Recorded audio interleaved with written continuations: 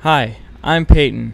And I'm Ashlyn with your WCCO newscast live from the State Fair. We want to begin today at the haunted house where WCCO anchors Frank and Chris have gone in but have not made it out.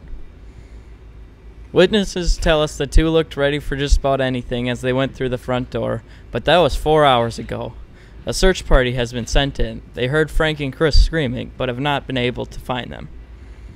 A mummy on the second floor tells WCCO he saw the couple about an hour ago, but the pair jumped, screamed, and ran out before he could grab them. We will continue to follow the search and let you know what happens. In other news, we have a developing story from the Midway. Right now, State Fair officials are on the lookout for a giant stuffed gorilla. We're told it's a black and lime green, and it's at least 8 feet tall. It was last spotted near the Ferris wheel. Officials don't think he's dangerous, but if you see him, call 911. On the other end of the fairgrounds, a rough start for the lumberjack competition today in the Northwoods.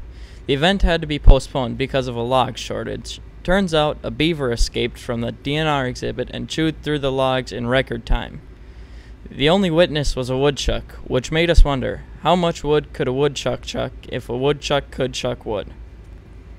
We want to update you now on our top story. Frank and Chris have been found. The pair were hidden behind a coffin on the 3rd floor of the haunted house.